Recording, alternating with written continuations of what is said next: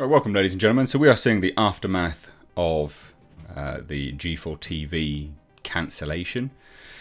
And one of the individuals that seemed to clap and applaud like a drunken seal to the frog's urine rant, frog's urine's rant, was Adam Sessler.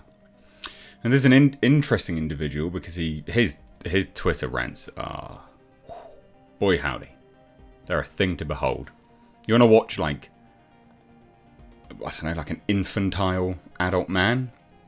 Head on over to his Twitter. It's very, very funny, very interesting. But of course, G4TV's been shut down, and now he's ranting about it, even though he literally has a part to play in it. So I thought we would take a look at this together. Before we do, ladies and gents, just as a quick heads up, I'm live streaming again on Tuesdays and Thursdays. The live streams won't appear here on this channel afterwards. I have another channel just for live streams, for them to be sort of archived as well as clips.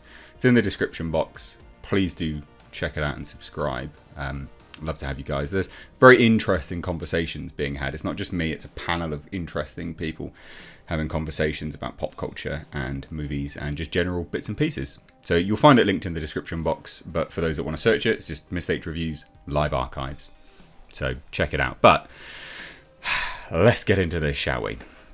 So two-time, what an amazing title, two-time former G4TV host Adam Sessler has an unhinged meltdown and threatens physical violence following network's second shutdown. Again, this is what I mean, but literally legendary meltdowns. This guy he's fascinating. Absolutely fascinating. So I've got this article here. It says, in a completely adult response to reaping the negative effects of the own poisonous rhetoric he sowed, two-time former G4 host Adam Sessler has responded to the network's second shutdown by lashing out against critics and levelling childish insults against anyone who offers him a modicum of pushback. And this is the thing, right? Like, you know, regular like clockwork, something happens, you know, people reap what they sow in terms of negativity. You know, they literally say if you don't like it, don't watch. So people tune out, and then they're like, "Oh, you're an ist, you're a phobe." And it's like, if I'm an ist and a phobe for not watching your rants about privilege and nonsense, yeah, sure, whatever. Like, I don't care at this point. Call me whatever you want. Anyone critical of anything these days is just insulted and lambasted. So yeah, this guy goes mental. So yeah, it was shut down less than a year after its revival. And the real sad thing about this, I did a video, the real sad thing about this is that most people found out via Twitter, which is really disgusting. It's sad. But this is the CEO anyway, said, over the past several months we worked hard to generate that interest in G4, but viewership is low and the network has not achieved sustainable financial results. This is certainly not what we hoped for. And as a result, we have made the very difficult decision to discontinue G4's operations effective immediately. And it was all because of this pig spine of an individual, frog's urine. Yes, that is, supposedly, I'm led to believe, a female.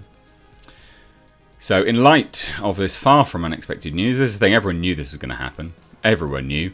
Apparently, he didn't though. Like, this is how warped and up their own arse these people are. He literally had no idea this was going to happen. It comes out as a massive shock. It's like, yeah, you'd think everyone knew. You'd think you'd prep.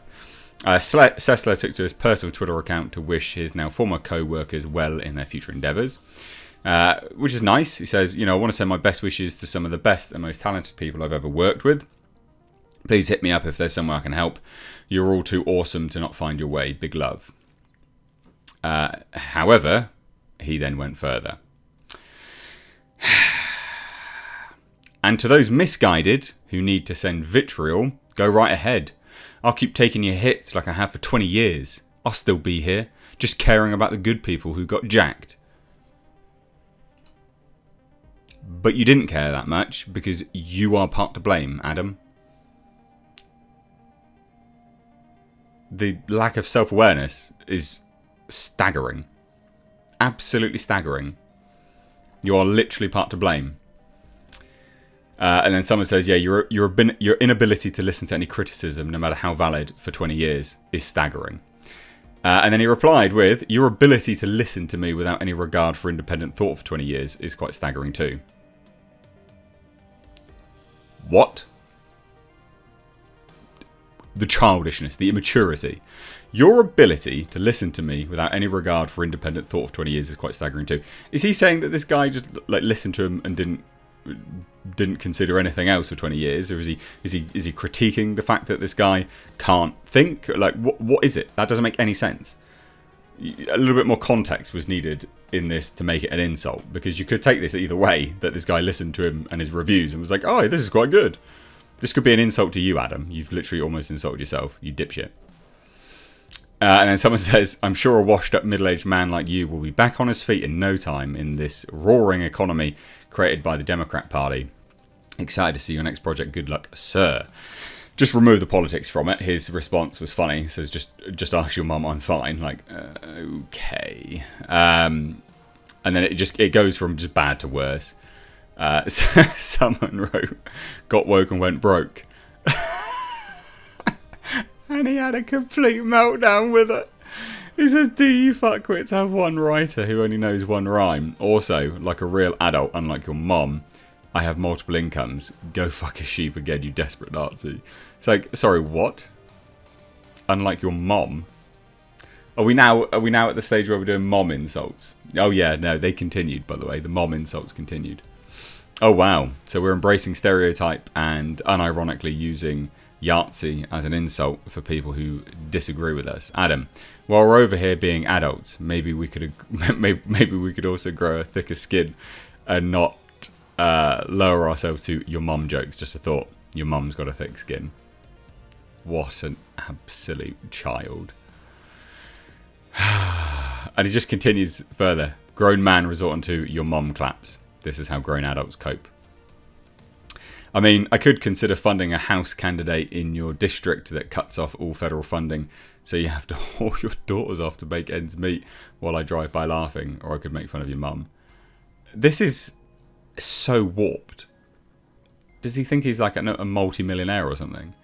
Don't worry, Adam. That guy ain't procreating, and if they did, oof. There's other people just kind of chiming in. That's my worry. But again, these just continue. Your mum, ask your mum, she's proud.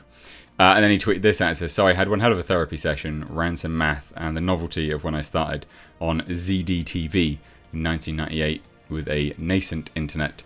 And I think I might have one of the longest records for consistent online hate. Not the most, nothing to be proud of, but humanity. No, you do get out what you put in. I mean, your Twitter is almost like a constant stream of hate. It's just disgusting. And again, even further, right? I have a feeling to bust your ass, but you're in Panama City, which is punishment enough. Truly the most disgusting place I've ever seen. First time I heard the word dark as code for black people, I thought they had an electricity problem at first. Wow. I mean, what? Without context, again, not good. Not a good look, mate. Just threatening people. And he continues further. You little bitch, all I got is people. I'm ready to turn the cap around my head. Let me know who you are. I actually came up when shit was hard. Plushy F's like you just hide and yell. Ah, he continues. Big shout out tonight to those that run G4 for making my life more miserable than usual when I have barely been working for them in the first place. In for a penny, in for a pound. Pounding, sorry, for your BS. I mean, what? So he's just ranting at G4. Mate, you were part to blame for this. Like, do you have any accountability in your bones? You're an absolute arsehat. Disgraceful. Why don't you try building your own channel? I'd love to see him build his own YouTube channel, because I don't think anyone would watch it. You might get jobs based on your history and your name within that, but if you were to try to build an actual captive audience, I don't think people would tune into you. I think people would just check out, because you're just an arsehole.